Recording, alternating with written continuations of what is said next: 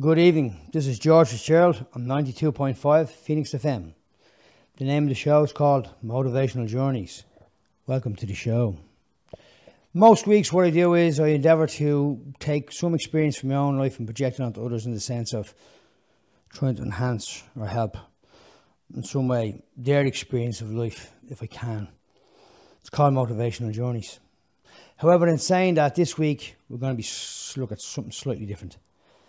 I don't think the week should go by without us acknowledging the very fact of the man whose life depicted a powerful, heroic figure that crossed our nation, Mr. John Hume. Sad as it was, he went the way of all the earth, and yet under the coronavirus, he didn't get the send-off that he should have got. But without any doubt, in my heart, as I followed his career, I looked at his career and how he, and what he endeavoured to do, and the very fact of how he held on to his integrity, and the obstacles that he had to overcome, and the vision that was in front of him, and his refusal under horrendous opposition to change his course but continue to go on in his journey to bring peace not only to his own life but also to a nation, particularly to a nation that was very troubled, Mr. John Hume. And I think his life is basically the epitome of probably how we all should live. And we're going to look at probably how he overcame, or the obstacles that he overcame, and very few of us will ever have to go through what he went through. But however, in saying that, we have a fantastic example to take into our own personal experience in life and how we overcome injustice. Because each of us in this world, in some case, some time in life, suffer from injustice. It won't be on the scale, obviously, or the international scale, or the place in which John Hume came from. That's quite obvious. But however, in our own personal experience, trauma, injustice, things that happen to human beings in their own experience is their own experience. So, with further ado, what I'm going to do is I'm going to break. I'm going to bring in a track.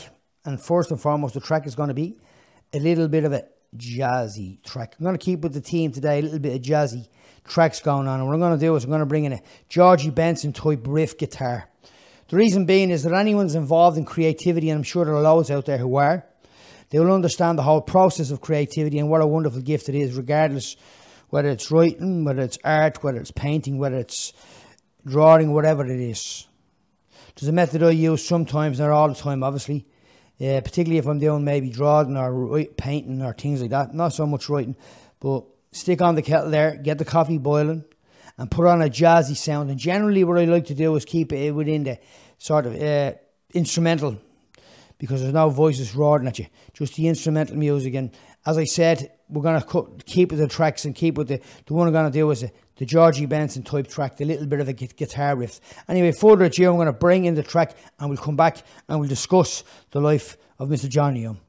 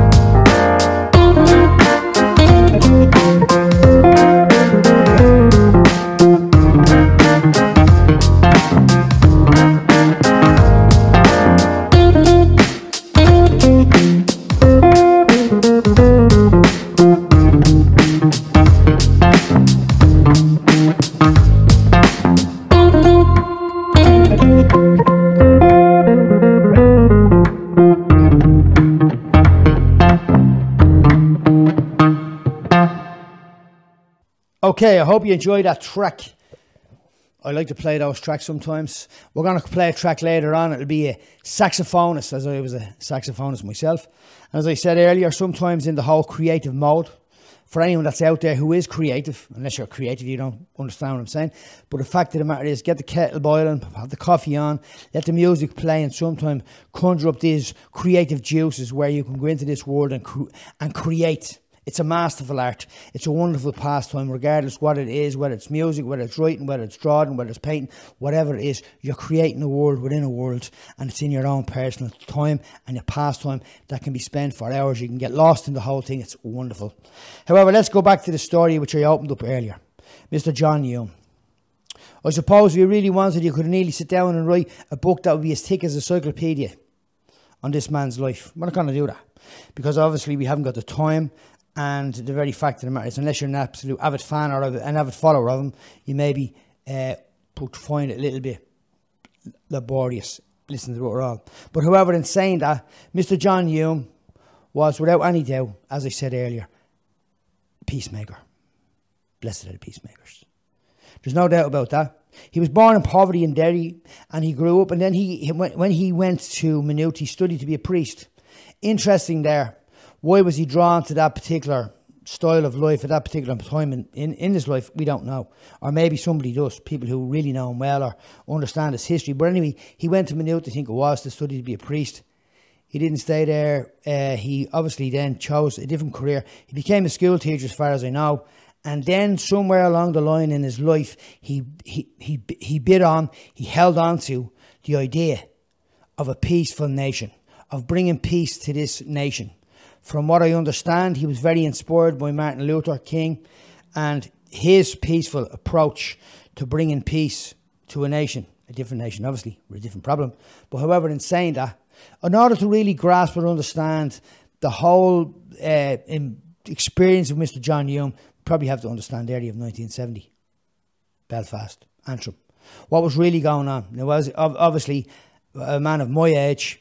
I didn't live up in Derry. I didn't live in Belfast. But I remember very clearly in the 70s, waking up in the morning and listening to the news. The news would be on, the radio would be playing there. We hadn't got the internet. Television was very limited.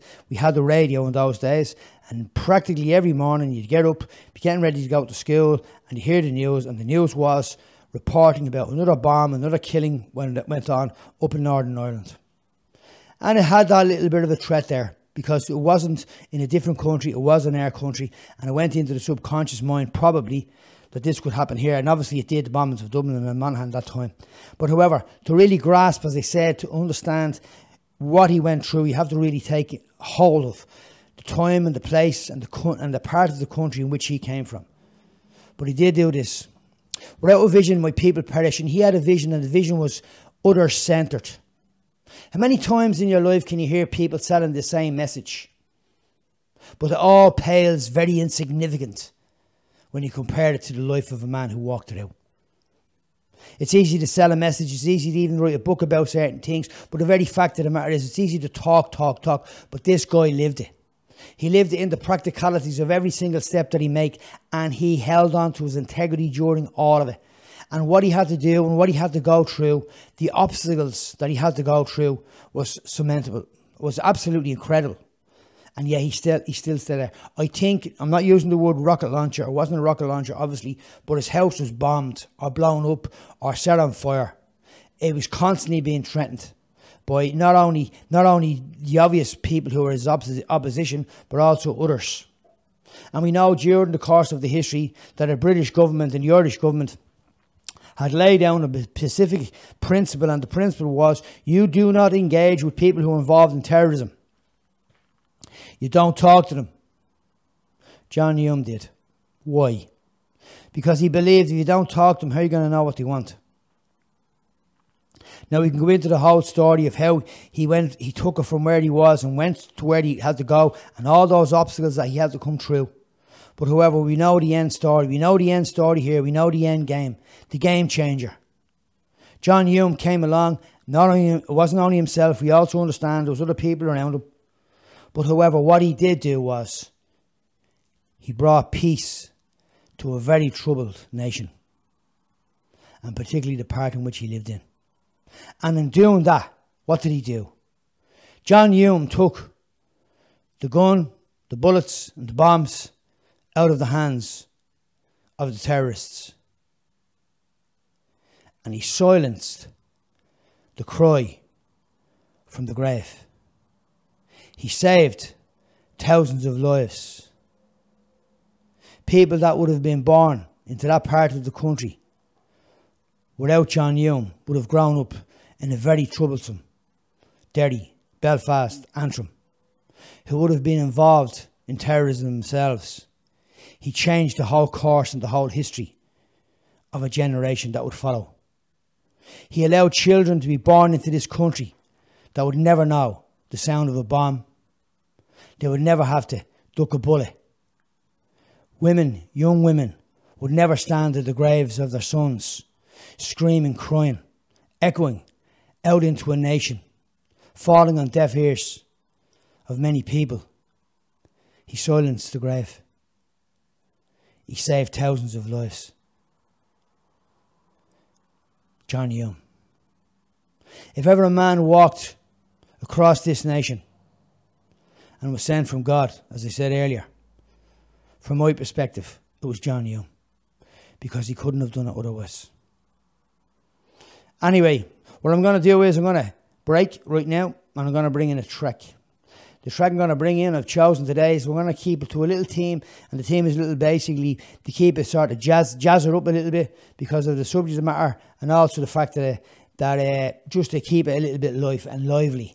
And the track I'm going to choose here is because the reason I'm choosing it is because it's a saxophonist, it's a saxophone, and it's a saxophone jazz, and it's a thing that I do use sometimes as I'm drawing and painting, as I said. Anyway, further ado, we're going to break with the track. We're going to come back and we're going to look at what can we learn from Mr. John Hume in our own personal experience. We'll talk about that in a few minutes.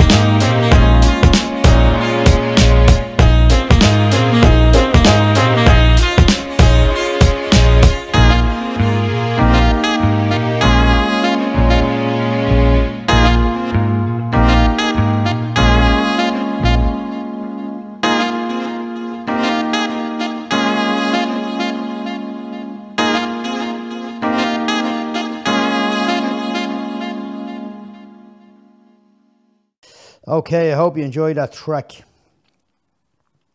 The little bit of a saxophonist there playing. Wonderful. At times when you're just, as I said earlier, and if anyone understands the experience, I suppose that's what it is. It's an experience.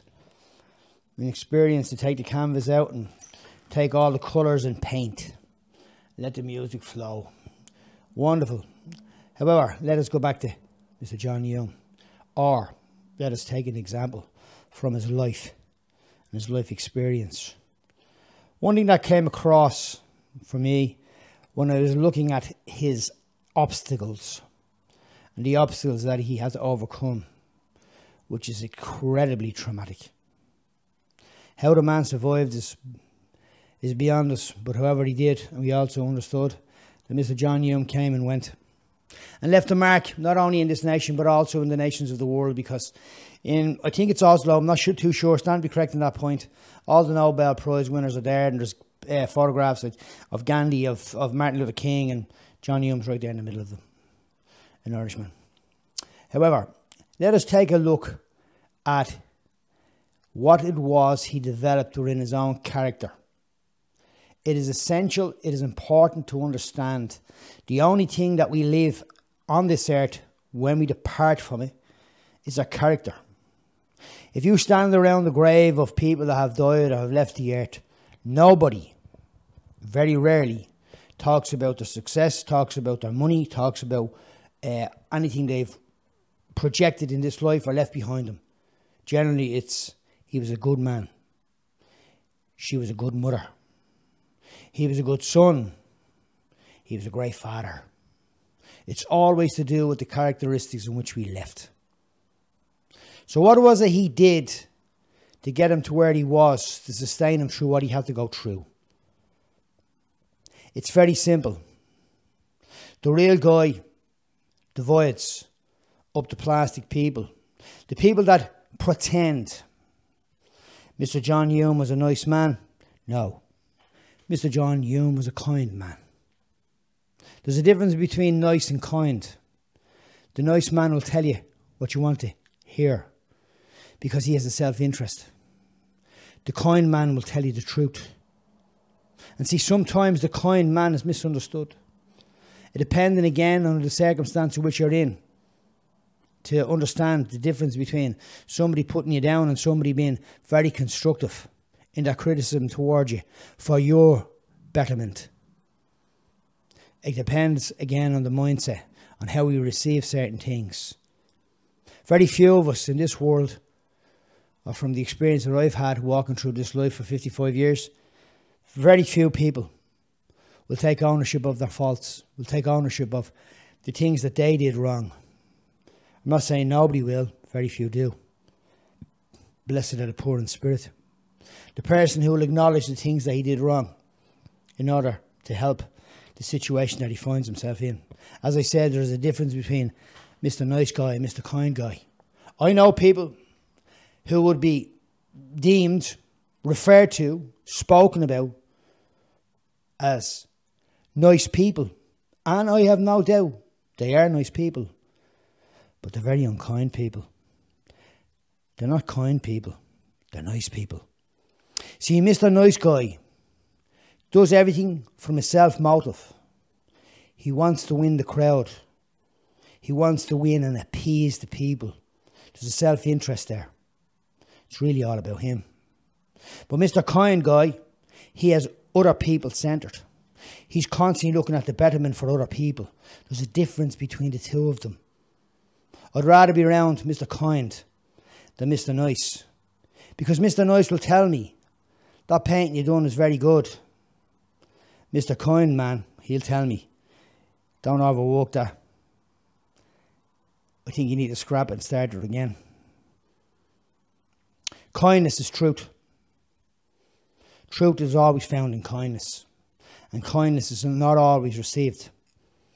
Sometimes you will come up with great obstacles if you're a person of that particular, or you carry that particular personality. Mr. John Hume was such a person. He was a kind man. He was another person. He was people-centred. Everything in his life was projected towards others. Now you can get people that are basically experts in talking about these things. But their life doesn't portray it. The characteristics, their attitudes towards life actually betrays them.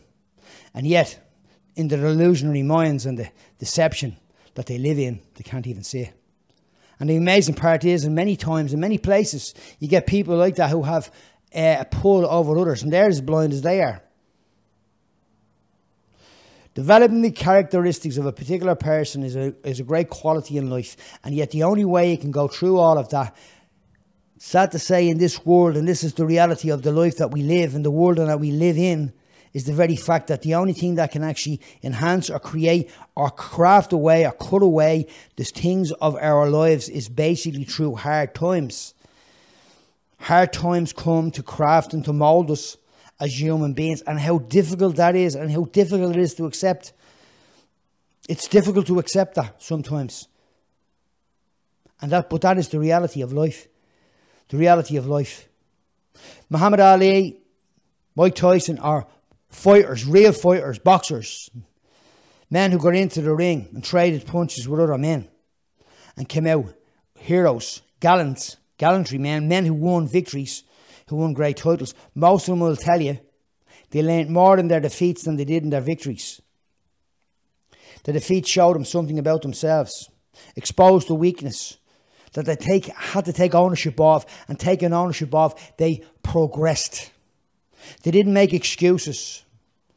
They didn't make excuses or lie to themselves saying, no, there isn't. No, they looked at where the fault was. They addressed the fault. They took ownership of it. And then they began to start endeavouring to change.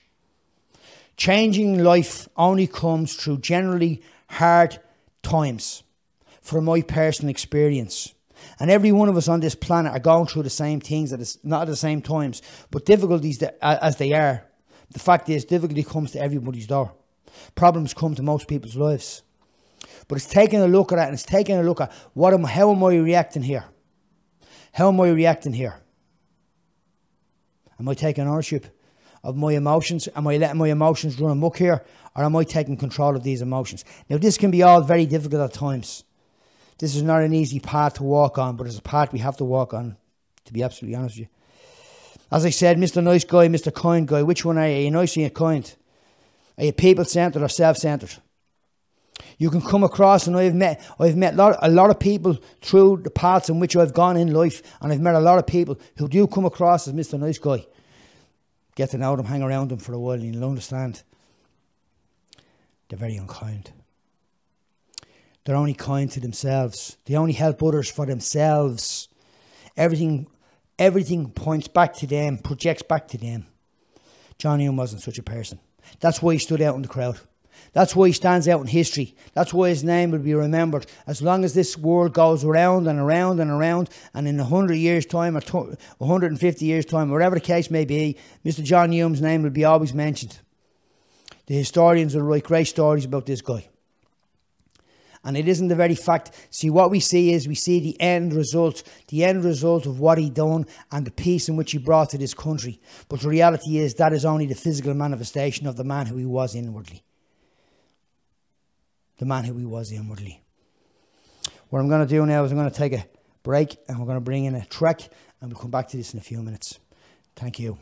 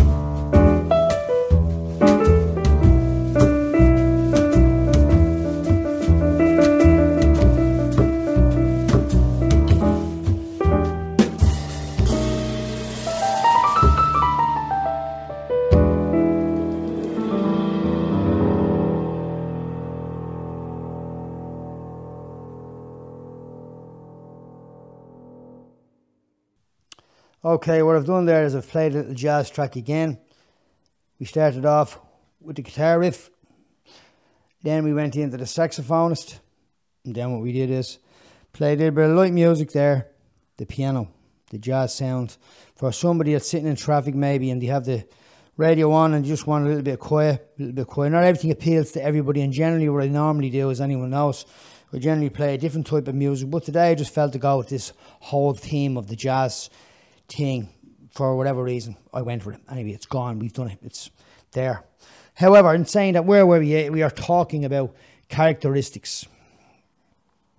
The attitudes of life, how to develop and create them. And again, as I said, from my own personal experience, and it is my own personal experience, and I've had a lot of them, it only really comes through difficult times where we begin to start understanding how we are really behaving.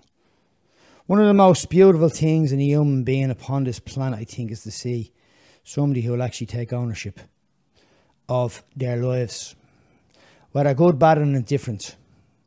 One of the most ugliest things is to see somebody who doesn't. That's difficult to witness at times. You see, because the person who doesn't own up to take responsibility of what they've done wrong, you can never deal with them. You'll go around in a circle upon a circle upon a circle, and you'll actually find yourself getting nowhere. From my own personal experience, I am not in any way saying or any way comparing, under no wise am I just saying that, to John Hume. However, I've come up against a lot of injustices through my experience, and the thing about my experience in this particular field in which I find myself in is that I'm not alone in it. I have discussed with many writers that I know, their experience in writing, and basically a lot of it has to do with the same type of, I'm going to use the word again, experience, excuse me for constantly using the same word, but that's what it is. It's an experience. So if you're out there and you want to write, let me just give you a recap and let me just break it down for you. If you're desiring to write, unless you are an absolutely brilliant bestseller, and it doesn't mean you have to be a brilliant writer to be a bestseller, and it doesn't mean you're not a brilliant writer if you're not a bestseller. However, there is no money in publishing. There's no money in it. So if you're thinking in your head, get into the writing game and become a millionaire, become a J.K. Rowling, become all these type of guys, Dan Browns and all the rest of it, they're far and few between. Generally, as statistics states, most authors will sell 50 copies of their book. Average. That's the average.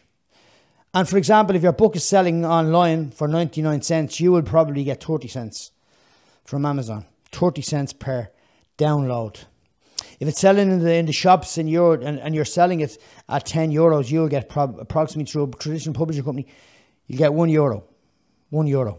It doesn't matter how many times they write about you. It doesn't matter what's in the paper. It doesn't matter anything else. Does that generate sales? Generally not.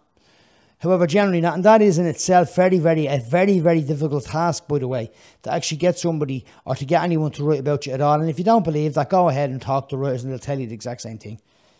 Unless you're very fortunate in the sense of, or somehow have some sort of notoriety behind you, you probably won't even get a paragraph in the newspaper.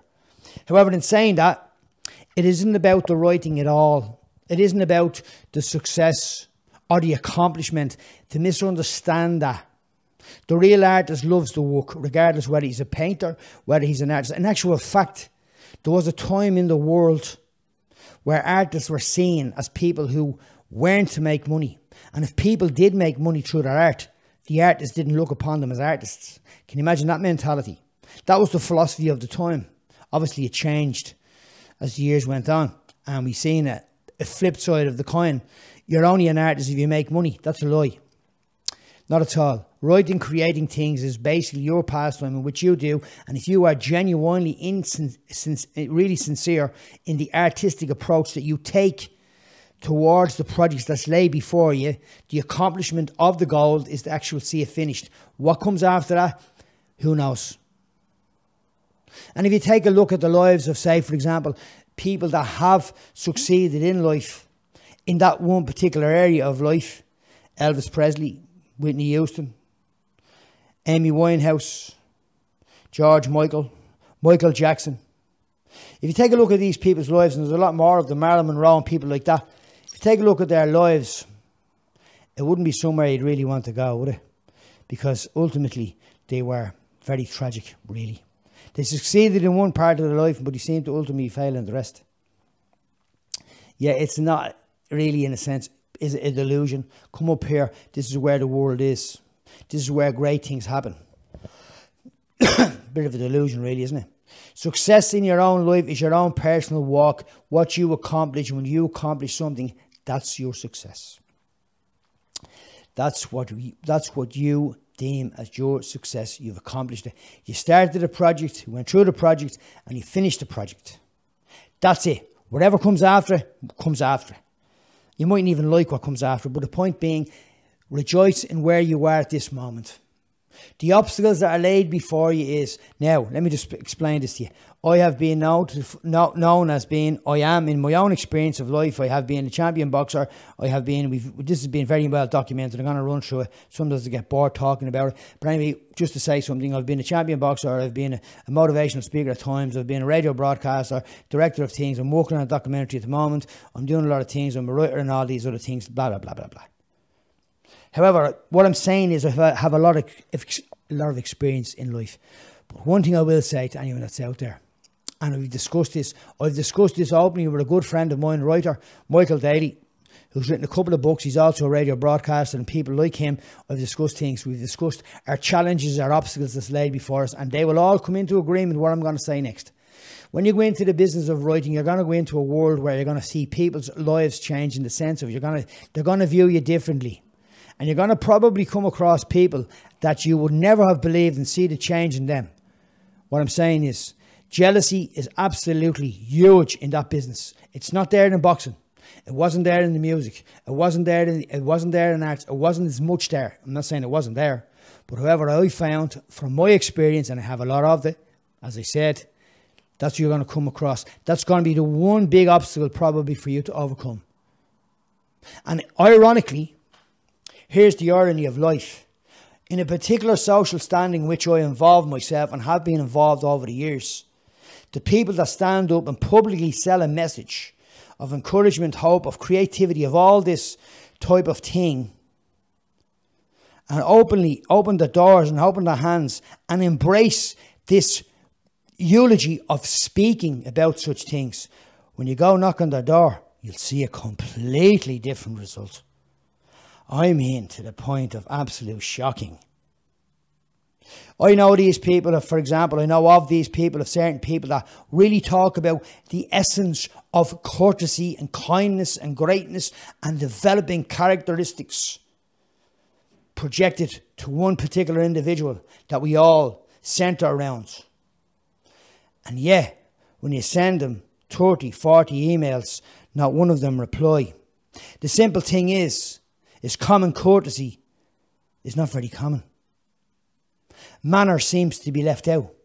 What I'm simply saying to you is this: to avoid the shock of what comes your way when you endeavour to go onto this particular path, you will encounter this type of people.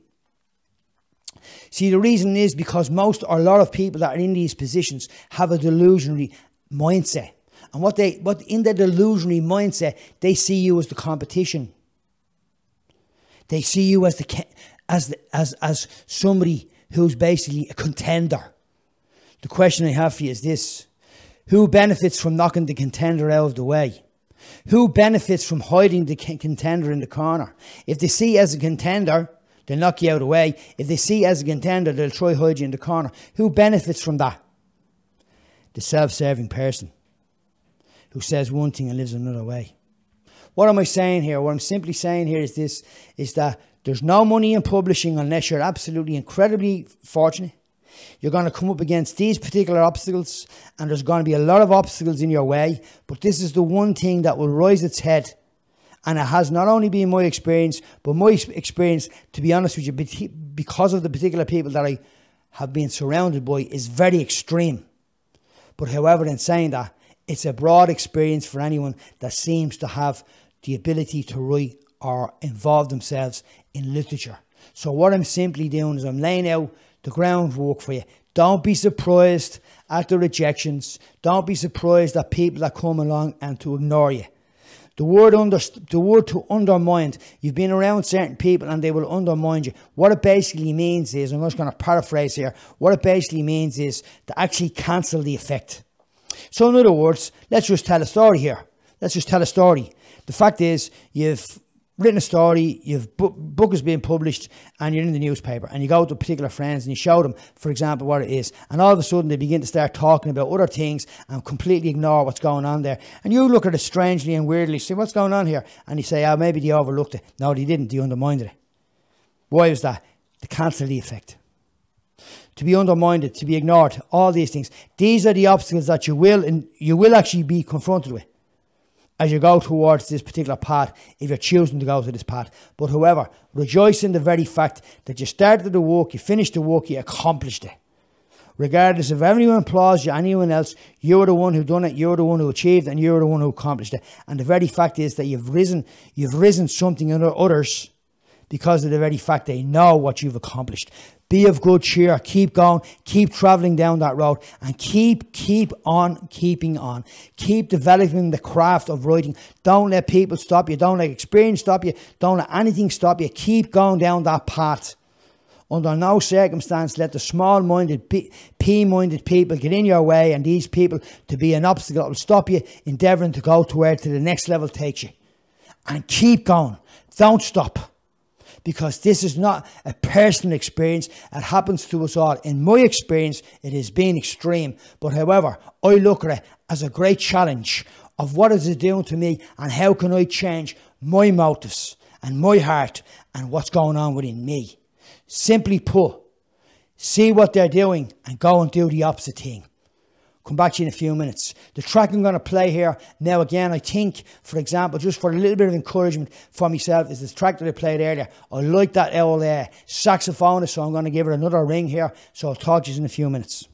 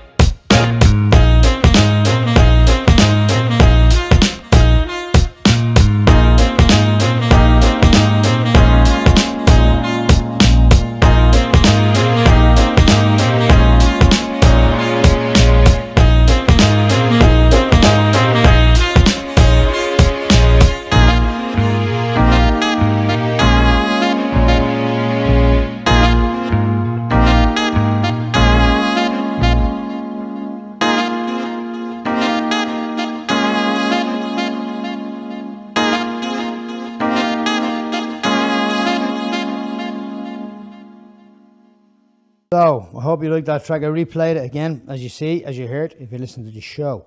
So where are we today? I hope this information that I have experientially and being involved in will help you. That's the whole purpose of the show, really. in a sense, is to motivate, but also to explain, to encourage. The very fact is not to avoid the paths that there are ahead of people that try to endeavour to do something in this world as far as creativity is concerned. These are the obstacles that will come your way. And most of the time, if I'd only known, that's the saying that people know. People say, if I'd only known then, right now, so I'm putting you wide, put it that way. These are things. Now, it might not necessarily be your personal experience. You might find it differently. You might have a great experience, and I'm sure there are other people out there who can tell you, no, well, that didn't happen to me. But however, in saying that, just be aware. And if you're writing, remember this. Write for the purpose of writing and nothing else. Develop the craft. Keep going where you're going. If you're playing music to develop the craft. If you're drawing, painting, whatever you're doing, if you're involved in documentaries, films, whatever it is, if you're out there and trying, and it's a very difficult business. No point saying it's not. The irony of it all is, in times past, it was much more difficult. It couldn't be more easier today, and yet it seems to be more difficult. It's very ironic. Like, for example, years and years ago, not that long ago, by the way, we're only looking at probably 15 years ago, 10 years ago maybe, you had to go through, if you're going to write, for example, or see your work published, you had to go through a traditional publishing company. And generally, not all of the time, obviously, this is not the case, but you'd have to go through major rejections. I don't know whether I stand to be corrected on this point, for example. J.K. Rowling, I think I stand to be corrected on this point. I heard it once said that she was rejected by 23 publishing companies. And what happened there, that's if the story's correct. You hear these stories and they don't always be correct. But however, what happened there was, from what I believe, is that she handed the manuscript to an editor in a publishing company. And the editor in the publishing company brought it home and gave it to his daughter and said, here, have a read of that. And he taught him more of it. And then a couple of weeks passed, or whatever the story was, he was having breakfast one morning and he just happened to turn around to his daughter and say to his daughter, oh, by the way, did you finish the manuscript I gave you? And she says, yes, Dad. Can you get me any more of that? That became the catalyst that set off the whole the whole story of J.K. Rowling and what went on. The point being here is you don't give up. You don't give up regardless. You don't give up. You don't stop. The only time you stop is when you go to sleep forever. Other than that, you keep going. You recognise that this is not a personal thing. This is part and parcel of the whole process of growing inwardly and growing outwardly. And when you arrive there at that particular destination, that you'll probably be able to contain what's going on in your life at that moment. Now remember this. Remember this in life. Don't waste thousands of moments to get to a moment that will only last for a moment. Because that's all it'll last for. It'll be a moment. And that moment will come and go. There's an awful lot of moments in between all of that. So there's no point wasting all those moments. Here's a key I have learned. Or I use sometimes. When you get into this place where you're bogged down with this particular project, you're having difficulty. You're having a lot of difficulty in it. Because that's part of it, as I said. Change your mindset. It can sometimes be a simple thing of just leaving it alone, go for a walk, go for a jog, go into the gym, do something different. Take your mind completely out of it. Because if your mind is in it and your mind is being troubled by it, well then the simple thing is take your mind out of it. Not always the most easiest thing to do, and sometimes a lot of things we get told when we're actually in the centre of it doesn't really apply to us. And the reason why it doesn't really apply to us is because we are too emotionally bound to the thing. We are caught up in it emotionally. But the only way to change that is to change the mindset and to be pragmatic but also aggressive in your approach towards, I have to do something here. My mindset is too involved in this. Get out of it. Bring the mindset somewhere else. Now that's not always the case. I was watching a program there recently, a documentary about Iraq and what went on there. What I'm saying is, I'm saying these things over the broad normal, every other day, simple experience that we have in our Western culture. I'm not talking about what goes on in Iraq and people that have severe experiences. One account of the documentary which I saw was a chap, he was talking and he said that he told his parents that they needed to live, that they needed to go to live in Syria. They refused. They said, no, we're here, we're going to stay, and we're going to be in the country that we are brought up in, and we're going to live here. It's going to be all fine, even though bombs are going all around us. But however, one bomb did drop, but it dropped on his brother and splattered his brother across the street, literally in pieces. Wonder what that'd be like to witness that. His mother, obviously, who was very distraught, would not accept the fact that there would be no coffin with no body in it.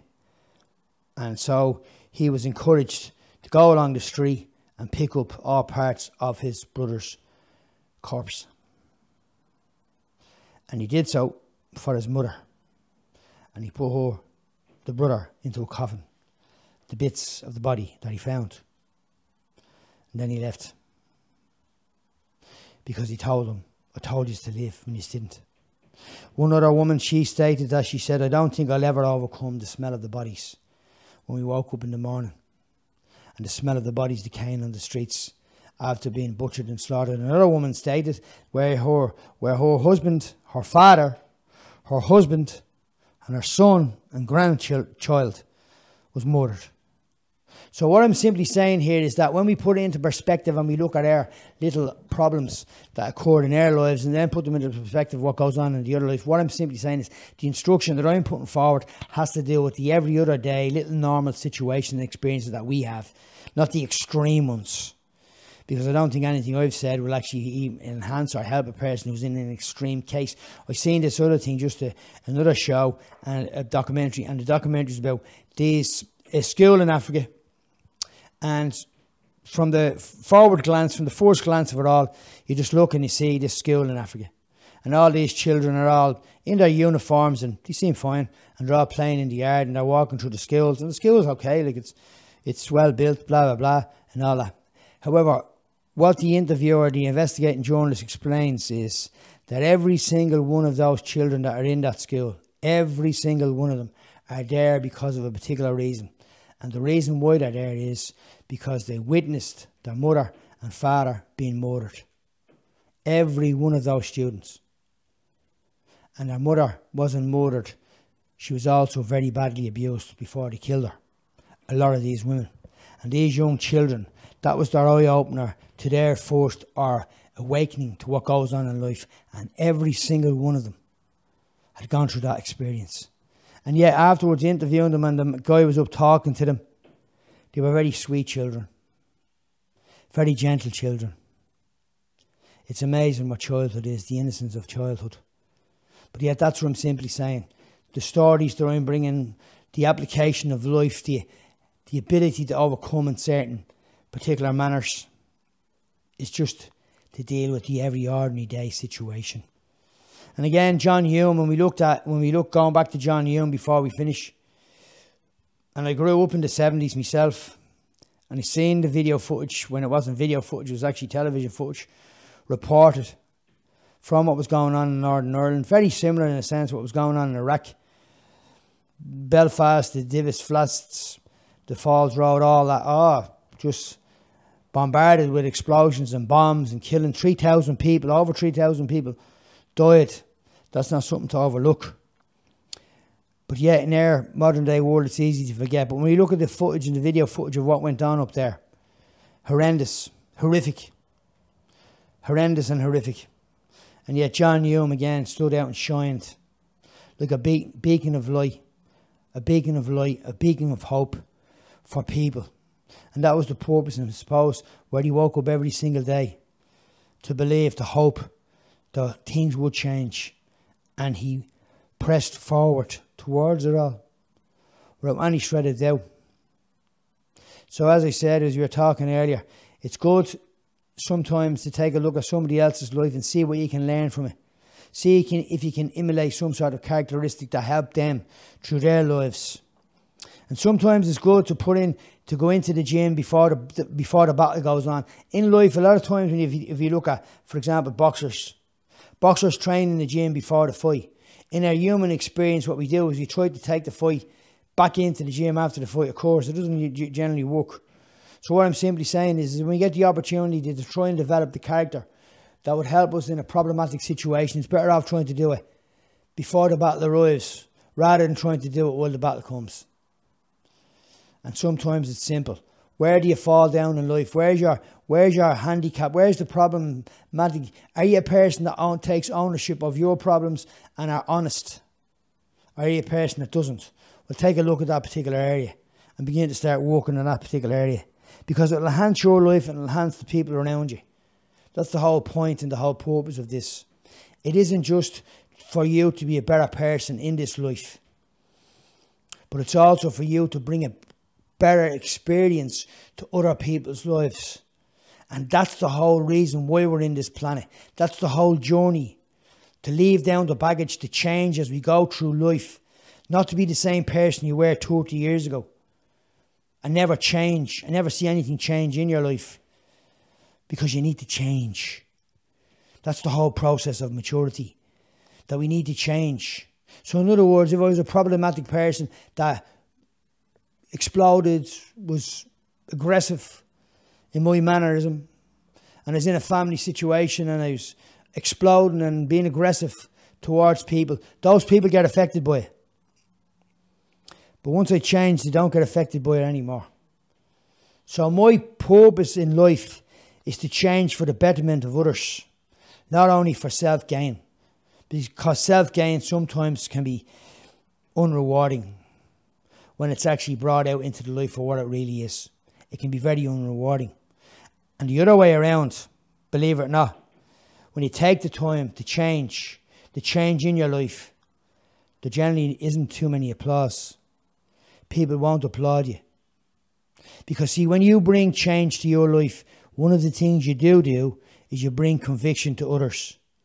And generally what conviction does is it either causes somebody to walk the same path you've done, or else take the finger and point it at you.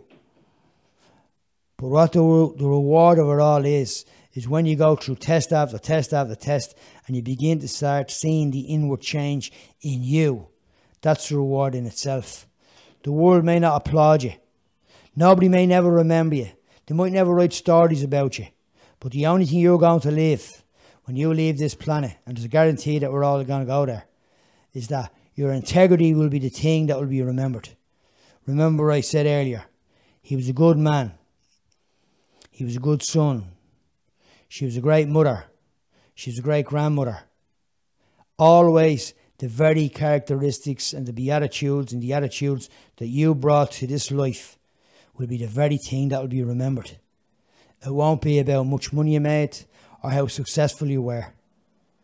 In actual fact, and I've known of this, where people have made some money, substantial money, and when they died, the thing that was said about them was they weren't nice people. And remember I said earlier, the difference between being a nice person and a kind person is two complete different roads. A kind person will be truthful. Regardless of what comes his way, you're wrong in that. He's being kind. A nice person will say, I don't worry about it. They don't want conflict. They don't want to be involved in conflict. So they become nice people. But nice people and kind people are two different people. Be a kind person. Anyway, this is George Fitzgerald on 92.5 Phoenix FM. The name of the show is called Motivational Journeys. And what I'm going to do is here today, is this evening, I'm going to sign out. I hope you enjoyed the show.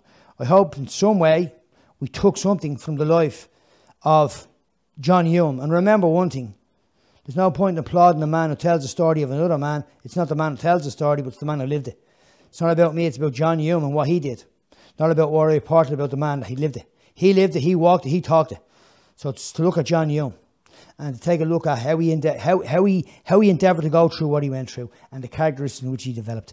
Anyway, as I said again, this is George Fitzgerald, 92.5 Phoenix FM. I'm signing out. Hope you enjoyed the show. God willing, we'll see you next week. Bye-bye.